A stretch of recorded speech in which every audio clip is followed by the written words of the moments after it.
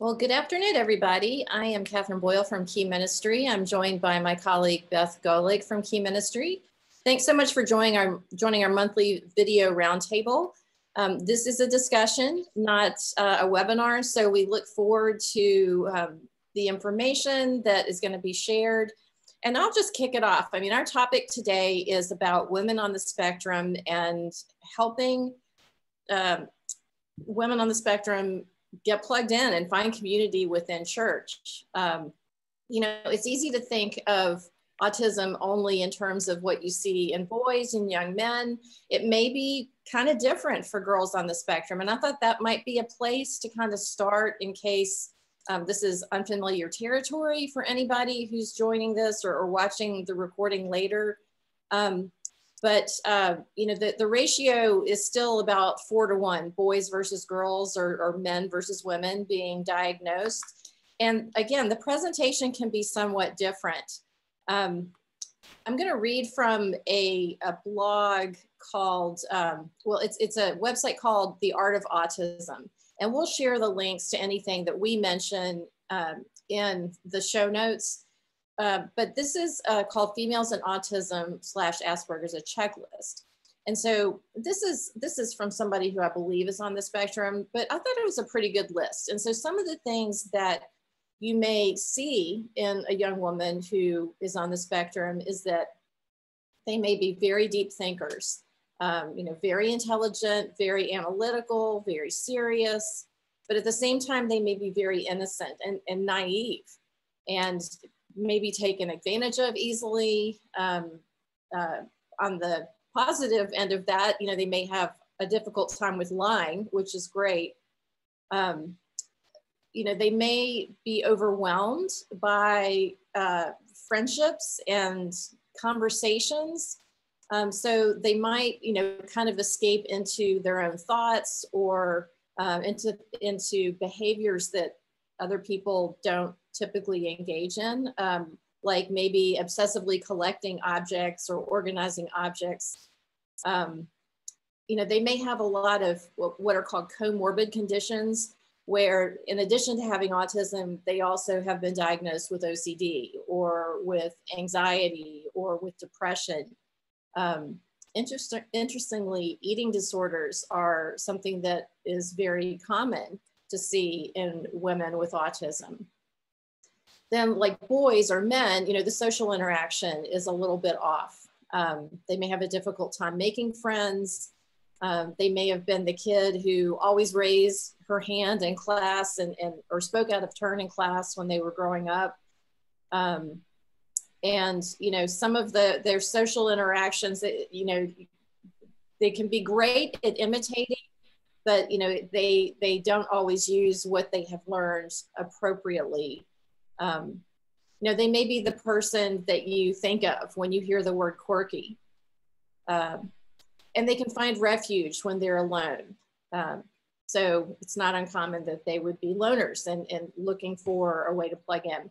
And then just a couple other things, you know, they're typically really sensitive, like boys on the spectrum. They can be very sensitive to sounds or textures or temperatures or smells. So anyway, those are just a few things. It's a much longer list. I'm just kind of, you know, scrolling through here to pull out some of the highlights, but just knowing a little bit then about what a woman on the spectrum is experiencing, I think can be really helpful towards understanding how to reach connection. I mean, like boys, you know, women tend to share to make connection, and it can seem, you know, like that monopolization of the conversation is narcissistic or self-centered, but it's really just the way that they're trying to connect. So I don't sound like a narcissist here. This is not a monologue, but, you know, I would love to hear any insights or approaches that you have used that we can all benefit from, you know, for women in your churches and your communities who are on the spectrum. Feel free to just go ahead and speak or raise your hand and we'll Sylvia has her hand up. Sylvia. This is almost embarrassing, but it's also very enlightening that we would have this conversation today. I think many women, young ladies who may be on the spectrum may not recognize that they're on the spectrum. And I say that this is embarrassing, and this may be very comical as well. I had a major meltdown on Saturday night. Never have been diagnosed as being on anybody's spectrum, but it felt like it on Saturday night when I felt like my whole schedule and my whole life and everything that I've been going through for the last 18 months was caving in on me. And I had to call a friend of mine to really talk me through it and talk me down off of the wall. Because what was happening on Saturday, Sunday was we've had a tent revival at church for the last 3 days. Wednesday, Thursday, and Friday of last week was a tent revival. So Sunday would have been our first day back, kind of in person, but not in church, because we had a 2,000-seat tent put up outside, which I knew I wasn't going to, but because I'm doing Sunday school class for the 3 classes that I have for special needs children. But it hit me on Saturday night that my whole schedule and my whole life was going to be different as of Sunday morning. It meant I wasn't aware that an email had been sent out, but we weren't going to have the Deacon and Ministry prayer call at 8 o'clock like we normally do. Service times were changed from 8, 10, and 12 to 9 and 11:30. I no longer would be going to church to set up a Sunday school classroom. There would not be a 6:30 service any longer. It was all of those things that finally hit me on Saturday night. And I'm telling you, I had a major meltdown. That's all I'm going to say. Well, regardless of, if and where any of us are on the spectrum, can we just take a minute to acknowledge the chaos and some of the grief that has gone on in our lives as a result of, for those of us who work in a church ministry and, things stopped very suddenly. And then depending where you are in the country, things, maybe have resumed. In addition to being with Key Ministry, I do work in a church. I'm actually here right now. And I love what I do. I love my job. I love the people. I love, being able to share Jesus with them. But let me tell you, when we went from being at home and then suddenly coming back and having to work in person every Sunday morning, at the crack of dawn, there was a little bit of a grieving process, I have to admit, even though I'm so happy to be back. But let's not just gloss over that. I mean, that's not really the topic necessarily of this conversation, but that's a real thing. There's been a lot of stress in ministry over these last, this last year and a half. Does anybody else want to speak to that? Does anybody else feel that? Have you felt that in the last year and a half?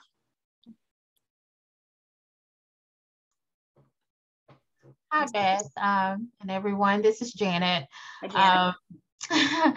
Thank you all for this opportunity. And I just want to share, that as a parent of a son and a recent diagnosed daughter on the spectrum, and myself working in ministry for many years, we just recently opened back up. And so not at full capacity, but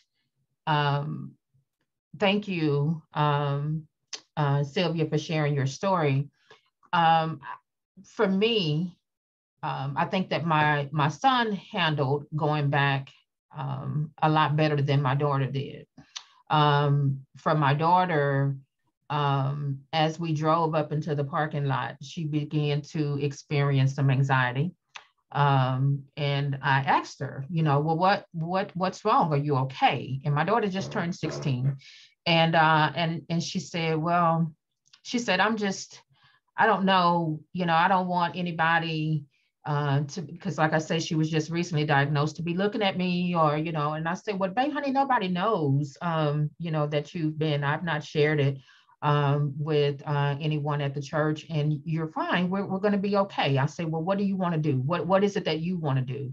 And she shared with me, well, I just want to go back home. And so I took her home because that was what she wanted. I wanted to make her feel comfortable. And I told her, I said, when you're ready, just let me know and we'll go together. But for today, we'll continue watching service online. But when you're ready, let me know. So it has impacted my family in ways that it hasn't ever before. And so, I just want to share that, and not just my professional role of working and just communicating and sharing with autistics, in my own home. I find that it has been very, very challenging during this time. So thank you all for allowing me to share that. I just, when I come to this meeting, I come as a parent. I don't want to appear to come as a professional. Yes, I work for Autism Speaks, but, I'm a Christian and I'm an advocate, and a parent first and foremost, more than anything. And I just want to add that what happened to me helped me to realize and to really truly be more sensitive to what's happening to our individuals, what's happening within our families, and everybody that's connected, that we have to increase our level of sensitivity about what's going on. And like Janet says, it's not about what we need at the time, it's about what they need at the time, and how can we support them, and how can we engage and connect with their feelings, because mine was real. It was truly real, and reaching out to my friend was a way for me to again become grounded. And I will be celebrating my 70th birthday on Saturday, so I have sense enough to know that this is what I need, but young people like a 16-year-old may not know that that's what they need. And I've been working with individuals and families with disabilities for over 40 years. So it's new for me. It's of becoming attached to where I am in life and space, and who I connect with every day. Sylvia, I love how God kind of worked through that experience that you had to then give you that better understanding of what others are going through. That's very cool. I wanted to say too that we've noticed with our Amy, we've had to be especially sensitive to where she's coming from each Sunday, literally every Sunday. Do I want to go? Do I want to be there? Now, Amy has something called CHARGE syndrome, CHARGE, but with it often comes a dual diagnosis of autism. So we have denied that in our own hearts and heads, but we see it every day. So it's, a mild version, I would think, but still, those things are there. She has some obsessions and she has some anxiety that might not be there if she didn't have CHARGE/autism. So we are working every season in her life on how to help her to fit in. Also because she has CHARGE syndrome, but because she has those autistic tendencies as well. We also have a young woman in our Affinity Life group on Sunday mornings who is 19. Now, she comes from a family that we've mentioned them before. There's 6 members of the family and 4 of them have autism. dad and 3 of the kids. And this is one of them. Her older sister is very much affected and has to go to special needs class or disability class. But Heidi does not, and she wouldn't mind me sharing this with you, so that's why I don't mind saying her name. But they're a very open family. Very. But she struggles, we can see, with trying to fit, where am I going to fit? And so she has found a niche, I think, in our class. So her mom and dad are there. Her whole family comes except for the daughter that needs to be in special care. So it has been our blessing to get to know her and to appreciate her struggles. So she has trouble with articulating words out of her mouth. We know that she's highly intelligent, but she has a hard time communicating those things. But we sense that she feels like she can be comfortable with us and in our class. And there's not just autistic people in there. There's not just people with special needs and not even associated with special needs, all of us, but the other members of the class are getting to know her as a person. And I think that's the biggest deal for Janet, your 16-year-old, and for Sylvia and other people that are struggling with different things. You know, I'm preaching to the choir here, I know that, but the message is we're all individuals and we all are full of abilities. And so let's focus on those and get to know the sweet spirits of all of these young women that come into our lives or that are constantly in our lives, like Amy, every day, all day long. So yeah, I appreciate Janet and Sylvia both, what you both have what you have shared, because it gives us insight that we all need. Right. And yeah, one other thing just to add to that, there was a time in the class where Heidi shared something, and it was a long amount of sharing, but she struggled with every word. And just to have the sensitivity afterwards to just affirm her that what she was doing was great, just to be part of the discussion. And she just needs a little bit of encouragement. So just to it was very courageous of her to do she that. Did a great job. You could tell that she was a little fearful, but then she just pushed it through, and it takes her a long time to get the words out, but she got them out, and she knows that she's accepted. So we affirm that, yes. I think you raised a really interesting point there, because people on the spectrum often relate much better to people who are older or younger than them. And I mean, this is a great example where maybe it doesn't really matter where a person who's a young adult plugs in to a group. You know, when they find a friendship and, you know, connection, you know, maybe that's the solution versus trying to make them fit into an aged matched group. You know, they may not fit with people who are their age. I'll just tell you a little personal thing. You know, I think most of you, all of you know, I have a young adult son who's has high functioning autism. He's going to graduate from college here in a few months. Yay. Very smart kid. But when we were at a time when he had not been diagnosed. He was a teenager. He was going through some things. And I was just praying, you know, God, what do I do? You know, what is the right solution here? Because, you know, it's very easy for people who don't have a diagnosis or you know, somebody looking on the outside to be very judgmental and think that, oh, you know, that's bad parenting. That's just a kid who's a problem, whatever. And that still small voice of God that I recognize when I hear it said to me, you need to love him. Nothing else. You know, that was the answer that I got. And I was like, whoa, you know, that was, you know, it was like Jesus, you know, what is it, A or B? And he pulls a coin out of a fish, it's C, right? And I think that that third option C that maybe, you know, we don't necessarily think is in view is what the solution is. And it's not complex, you know, it's like Sylvia said, you know, it's stepping into another person's experience and being able to see it from their view and what that opens up to you. I mean, it can be really transformative for you and also for them. So, all right, so somebody else. My internet was a little glitchy a minute ago, so if you had your hand up, I didn't see it. Barb. I think we just need to acknowledge that there are a lot of women who are on the spectrum or are on what I call living in the borderland, what you're talking about with your son, which we have some of that at our house too, where you don't have a diagnosis because maybe you don't have enough traits to officially get the diagnosis, but you feel different. I think there are a lot, especially of women and girls who don't have the diagnosis, but have some traits. And what I think is really helpful is helping them to understand, to be aware of their own needs and be okay with their needs are different, instead of trying to make themselves fit in with everyone else.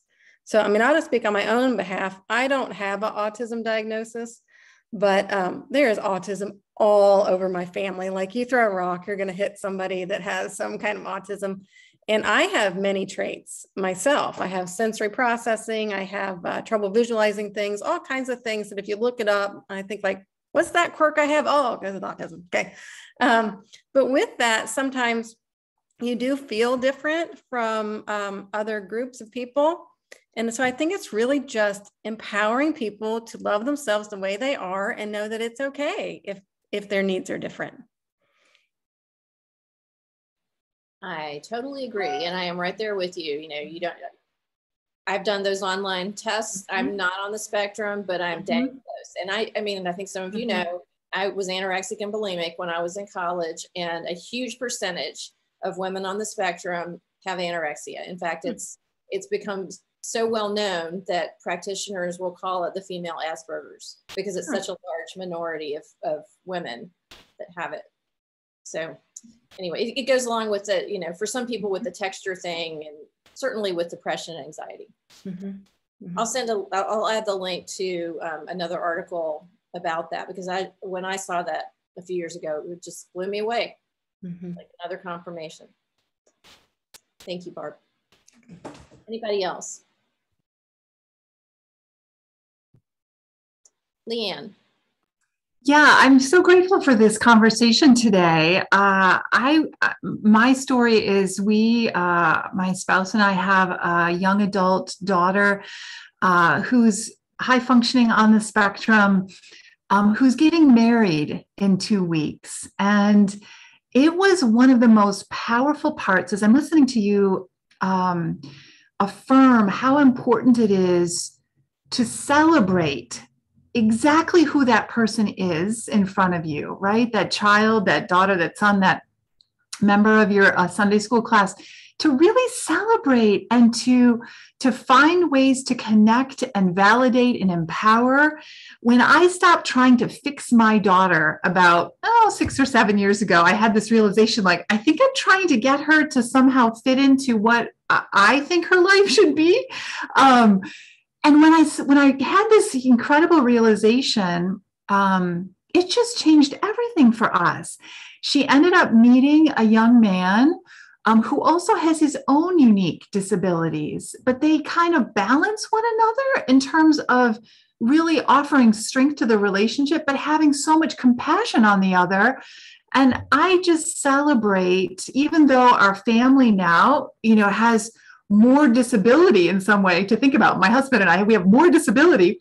Communication is difficult, not only between the two of them, but they're really embracing these premarital conversations that they're having with a therapist. They're really excited about learning these skills to practice with one another. And we are so blessed beyond belief because of disability that has really just opened our hearts to being able to love more like Jesus, frankly. So I marvel at the paradox of this, this thing that people generally think is just a nightmare, disability. And it truly can be so draining and overwhelming if a family is trying to deal with that without enough support. Amen to that.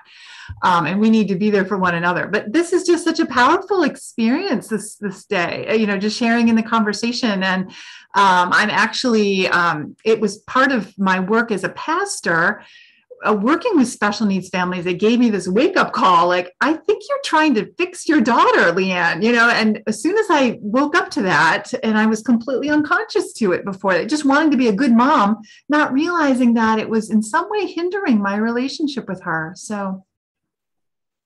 Leanne, thanks for sharing. That's powerful stuff.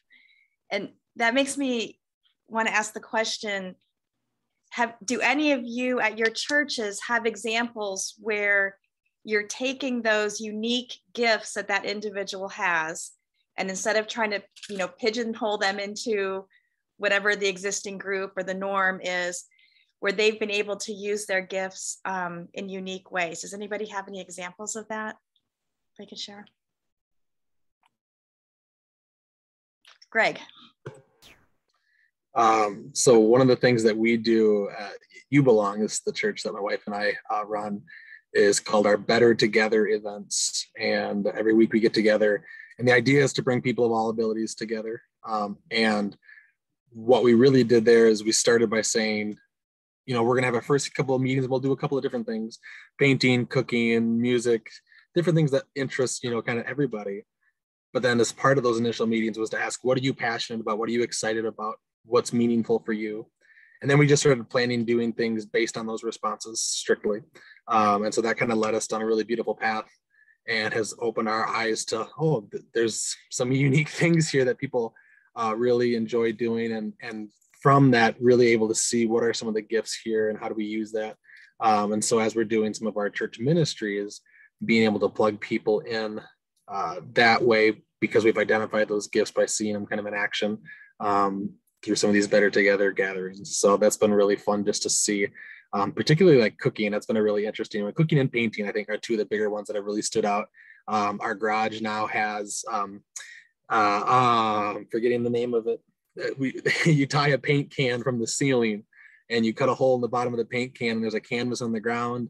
And it's really easy because all you do is kind of let the paint can go, and it makes this really cool design all over the canvas. But it's been a great way to just bring people together and make some unique things. And then cooking, especially working with some folks in different group homes who don't do a lot of cooking or haven't really explored that area. It's been a great connection.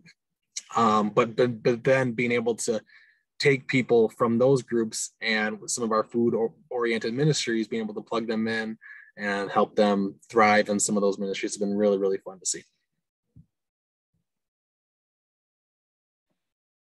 That's really cool, Greg. Thanks so much for sharing. So does anybody else have, Barb, you've got your hand up again. Go ahead.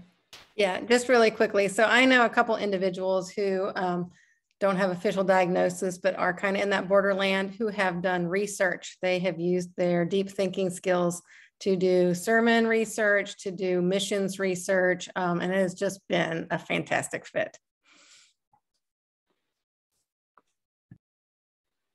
Awesome.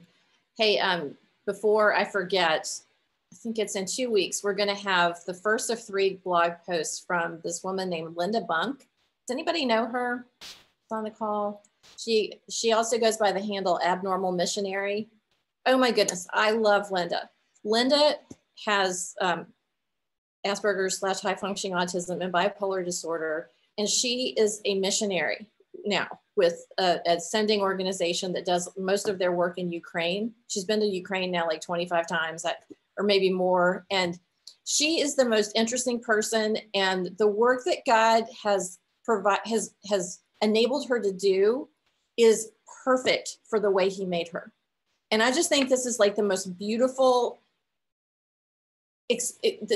most beautiful exhibit of how God does not make mistakes the way that he makes us. In Ukraine and in countries that were in former communist nations, mental illness is still absolutely not discussed. It's not treated. There are not treatments for it. Children with disabilities are often placed in orphanages. And so, I mean, it is just a very bleak place still in many ways. But the missions work that's going on there, when somebody like Linda shows up, oh my goodness, the hope that she has given parents who have children who have disabilities, and they're trying to raise them and they're trying to find resources and solutions, and there ain't much there.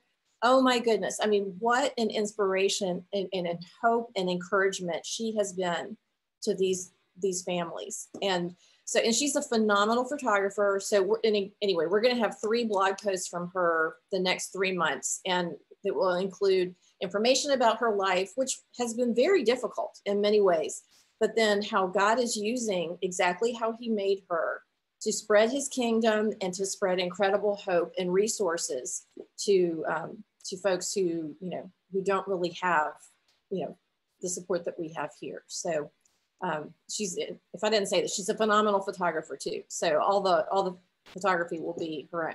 So be sure to check that out in a couple of weeks. Yeah. And for those of you who are not familiar with our blogs, so Key Ministry actually has two different blogs. So there's the Church for Every Child, which is our ministry blog. And then we do have a parent blog. They're both accessible from keyministry.org. And you can actually subscribe so you get them emailed directly to you. Okay, so what else would you guys like to share?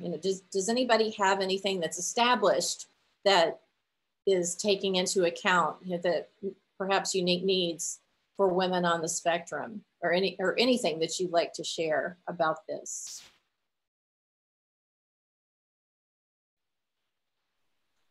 I have something that we might be trying this year that might be helpful to get some feedback on if you guys have anything to say. So we have two young women who are on the spectrum, and they love connecting with just everyone from the church. And so right now they just take part in our adult disability class on Sunday mornings, but they want to do something on Wednesday nights during our connection. And so we have a few older women who have stepped up and said, we'd love to lead like a little group with them, mentor them, do some devos with them, talk about life, and in a way just integrating them more into our church body.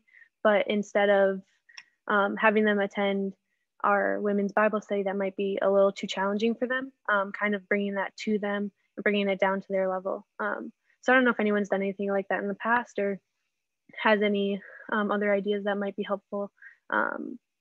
Yeah, that's something that we're looking to do to kind of integrate them a little bit more and give them a way to, just be a part of the bigger body. Anybody have any suggestions for Lexi? Thank you so much for sharing that, Lexi. That's wonderful. Yes, Haley. I think something that's really empowering for friends with disabilities is just giving them a role in the church.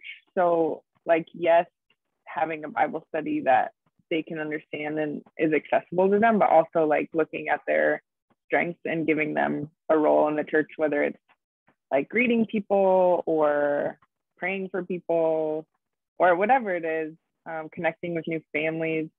I think that's a great way to get people in the church to interact with them and like empower them. Excellent. Excellent. Let's see, I saw Leanne first and then Janet.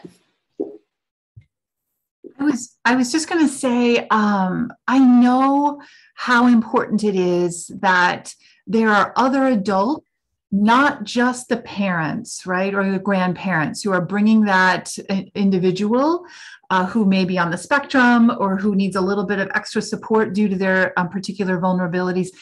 It needs to be, ordinary other adults who are not part of their family who reach out and say, hey, would you like to do this with me? Or, hey, we could really use some help in the kitchen. Or because so often I think parents, grandparents, right, we're advocates tirelessly. And when we go to church, we need some other adults to say, I'm going to show up for your kid because they too are a part of the body of Christ. And I'm not going to just tolerate her, right, and be polite and make space because it's, kind of like, it's almost a pity kind of posture. But no, to say as an adult in the community, I value diversity because I get to see God more clearly when I embrace it and to live from that posture. So it's not sort of a pity thing. I'm doing this to help out that poor person with a disability or that family. I'm doing this to help them. No, I'm doing this so that I can see God more fully in the world by getting to know and getting to embrace someone who might not otherwise find an easy way in. So I guess I just wanted to, encourage people to like help name that for the adults in their community. Like, you need to take your own voice, your own feet, and walk up to that family and go, hey, this is what I'd love to invite you to help me with today, and that's so powerful and important. Excellent. Thank you. Now, Janet. Yeah, thanks so much for sharing that, Leanne. One of the things that I want to share, Lexi, is that at Autism Speaks, we recently launched Workplace Inclusion Now. And when I think about Workplace Inclusion Now, I went back and took all of the resources from Workplace Inclusion Now and incorporated them into the Blue Blessings that I actually champion for Autism Speaks, which is our faith-based initiative. And I've been speaking with churches across the country and encouraging them. For a lot of people in the autism community, especially women in the autism community, they've lost jobs, and opportunities during this pandemic. They all have, and they've all have suffered tremendously. And so I'm encouraging, churches to make sure that you open up opportunities within your church for those with autism and other intellectual disabilities, or just those that need help and support, because most of them are so capable. They're capable of doing the job. And I've always felt that if you're capable to do the job, you should get the job. So we know that our churches, a lot of times, a lot of them run as businesses because they have all of these administrative departments and so many different areas in which people can not just be a part, but actually have an opportunity to get an employment opportunity. So Leanne, as you was talking about, having that adult could also be someone else who may be on the spectrum, to be able to go out and bring others in and help make them feel welcome and support them. So that's just another way of making sure that you have inclusivity within your ministries and within your churches, to make sure that when you're looking outsourcing those opportunities, that you not overlook those who are on the spectrum, because they bring skills that a lot of people just don't have. And they're very, very good at the jobs that they do. They're very dedicated. They show up on time, they get the job done, and they do stuff a lot of times that other people just don't even want to do. So, that's just a way of inclusivity that we also need to take a look at, and making sure that that sector of diversity is included in our ministries as well. Excellent. Excellent. Yeah, I mean, one of the, categories of things that we advocate in mental health ministry, from Key Ministry, is kind of looking outside the four walls to address community needs that are potential, either existing or potential mental health stressors. Because if you can alleviate something that is causing a life challenge or contributing to a life challenge, that can mitigate mental health needs. And so, I mean, as an example, my church used to have it was just a group of guys within the church who would repair donated cars and would turn around and give them to an individual or family who needed transportation, but, for whatever reason did not have it right now. And oh my goodness, I mean, what an incredible blessing that was. And so, like, if somebody, maybe not women, but maybe some women are, who are skilled mechanics, I mean, that might be a phenomenal way to involve them in something where, it can be income producing, not just, ministry participation. So just throwing that out there as an example. So anybody else have something that you have underway, or just a question or a concern, or anything you'd like to share about how your church has, or how you would like to see church be supporting young women on the spectrum? I will say one of my deepest questions as a Christian for years has been, I'm not quite sure how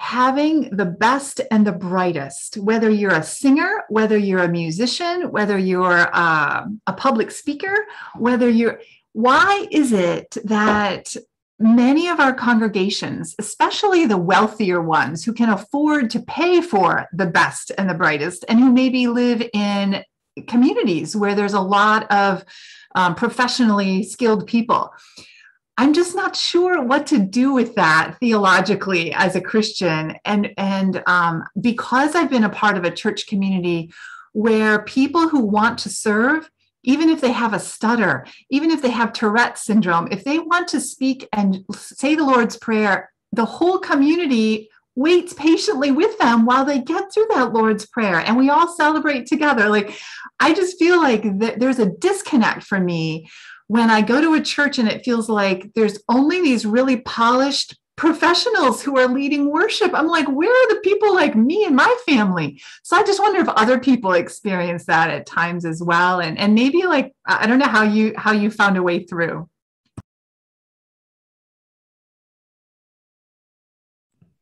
Sorry to keep talking, but that so that is a culture issue, and that is a leadership problem.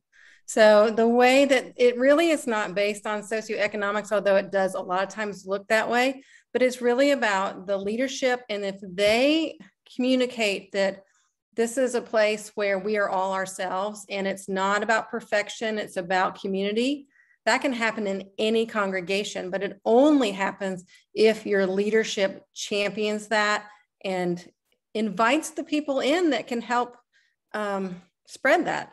I personally think this is a huge hot button issue for me because I only want to go to a church where people can be themselves. And when it's too polished, and if I feel like someone's going to walk in, they're going to feel like I'm not good enough to be here, I don't want to be at that church. So the more we can change that culture as a community in the Big C Christian Church, the stronger we will be in empowering people and really connecting them to the heart of worship. So go girl, let's get that. I love your soapbox, Barb. That's awesome. I also wanted to share that one thing that our pastor has done, he has a real heart for people with disabilities. And Tom just reminded me that he has invited people. There was a young man, probably in his 40s, he's young to me now, who has Down syndrome, and his best buddy had passed away like the year before. And he just asked the pastor if he could pray on that day, if he could pray in the front during the main service. And Jonathan just brought him up and put his arm around him and said, okay, David is going to pray now for us. And it was such a huge deal, I think, for our congregation, because what they're seeing is a pastor who cares, a pastor who is authentic. You know, when we were talking about, I think it was Leanne, when you were talking about people who are doing ministry just for the sake of doing ministry, and they're not authentically building relationships with people, and we see it all over the place, Amy can smell that a mile away. And she is like not going to engage with that person because she knows intuitively this isn't really honest. And I think that's true for a lot of our friends. So, but Jonathan is 100% authentic with the way that he embraces special needs and disabilities at our church. And I really appreciate that about him, because I know when it starts at the top, it trickles down. And that is a good lesson in training for anybody who's under him. And he's got a lot of staff under him. So, and a lot of volunteers under him. So it is a huge blessing to watch that. That's wonderful. Anybody else have any comment about or question about our topic today, or about the whole concept of polished church versus real church? Yeah, I mean, I'm not sure exactly how you said it, Julie, but nobody wants to be somebody else's project. You know, I mean, they just don't. I mean, you can. I mean, it's just not the way to be effective in ministry. Does anybody else have a comment? Barb again, go ahead. I'm sorry, but this is actually, Leanne, one of my favorite subjects, because this is what our church that I go to was founded in, was this authenticity and the being messy. It's messy church a little bit. And I forgot what I was going to say, but what was your question? Oh my gosh, I'm sorry, I forgot what I was going to say. Let's see, being authentic, not polished church. Oh, I know. I think it really just comes with the more people who are who are willing to be authentic themselves, the more that culture will change. And it does help with the leadership, but it can really start from anywhere. So I think that when we don't do that, we're not really connecting people to the true heart of God, because your connection with Christ needs to be authentic. If you can't authentically be yourself at church, how are you authentically going to grow? So. And, you know, I mean, Jesus said in Revelation, and not just there, but that, you know, we overcome by the blood of the Lamb, you know, what he does and the word of our testimony, like how he works out stuff in our life. And so, I mean, our own story is personal. I mean, it's got to be real, you know, if we're being honest, if we're not, you know, anyway. So I just think that there's so much wrapped up into that authenticity and how important that is for any church. And back to the topic at hand, I mean, women who are on the spectrum can be awfully good at camouflaging or hiding to fit in, particularly when they're teens and young adults. And so, you know, just giving them that freedom to not have to put on, you know, the mask before the mask, you know, that is an incredibly freeing thing for anyone, you know, to just be able to really be who they are and be able to trust that, you know, where they are is a place where, you know, not only God sees and hears, but other people can see and accept them like God does. Anything else? We've got about 10 minutes to the top of the hour. All right, Janet first this time, and then Leanne. Catherine, thank you. You know, when you were just talking about camouflaging, you know, our Vice President of Services and Supports, she's on the spectrum, and she actually wrote an article about women being masters of camouflage, and how they also tend to be, you know, can be very scripted or overly controlled in certain interactions with people, you know, to a point of becoming non-reciprocal with others. And so she just kind of talked about and shared her story of growing up and how challenging it was, and how she would do her best to try to, you know, if she was with a subgroup of females, she would do whatever she could to try and mimic their behaviors or try to fit in. But that's not what inclusivity is about. You know, it's about accepting people, you know, accepting your flaws and all, whatever they may be, your challenges, your, you know, your strengths, all of that. It all encompasses who we are.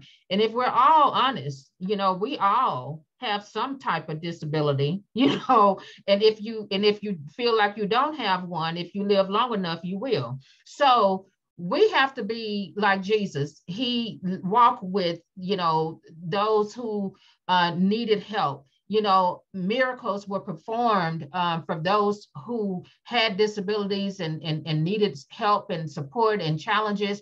And how dare the church, you know, not feel that or want to hide this group over in a room and feel like, oh, well, yes, we have an inclusive ministry, but they're in the back room on Sundays or on Sabbath or whenever people choose to, you know, have church.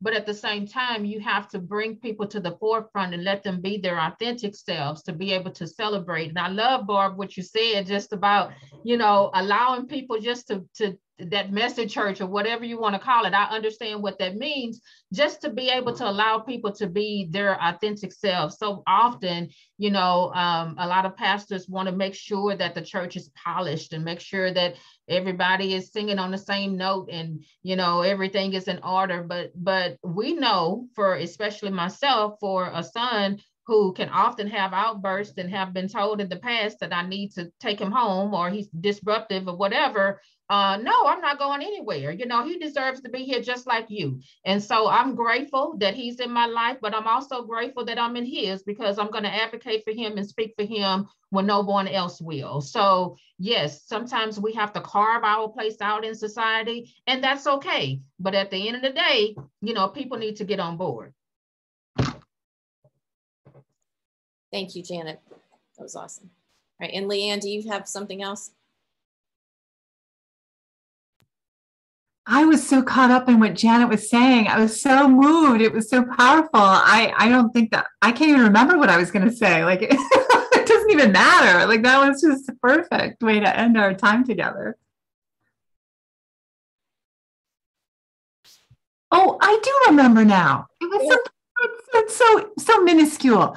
But okay, I was just going to say, my husband and I have found so much peace, I think, as parents by watching a couple programs that we've discovered on Netflix, maybe. I don't know. I'm not the one who knows those channels really well. But there's a program called The Good Doctor. There's another program called Atypical. And then, of course, there's a new one. A second season is just beginning, I believe, on Netflix called Love on the Spectrum. And I will say that these programs are all very, very different. But there is so much dignity given to a person's authenticity and the family's journey together and just trying to figure it out in just very, very down to earth kinds of ways, but that are really inspiring too. So I just wanted to name those 3 programs, but also ask if there were other programs I'm not aware of or other resources that people may have. Anybody else know of other TV shows or movies or documentaries that might be especially insightful?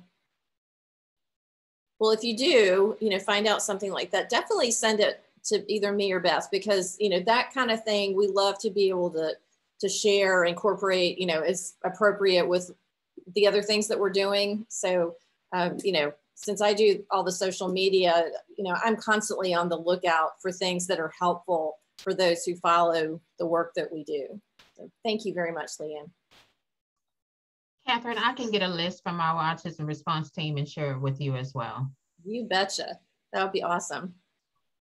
Janet is a one-woman dynamo, so she's a good person to get to know if you have any questions about the autism world. All right, well, Beth, do you have anything else before we wrap up? No, I want to thank everybody for being on this today. It seemed like a really timely topic. I mean, I feel like this has been a really sweet time of just discussion together. And so I really appreciate the fact that you all took the time today, and thank you for asking the questions and for sharing your experiences. Yes, and I echo that. Very much appreciate that.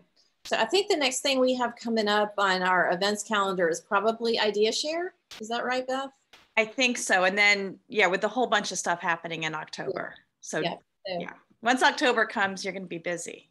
Yes, yes, all of you, because you're all going to be joining everything that we do. So no, definitely check out our events page, and we do hope that you can join us. Idea Share is roughly a once a month thing now, so we hope that some of you will be able to make that and appreciate all the faithful supporters that we've had for that effort. It's helped all of us tremendously as we've been negotiating this strange new world that we live in. So, well, with that, it's 5 till. I'm going to wrap up. Thank you so much for joining us. And as always, reach out to me and Beth if you have any questions or if we can help in any way. And we'll see you next time. Thanks so much for joining us. Take care, everybody.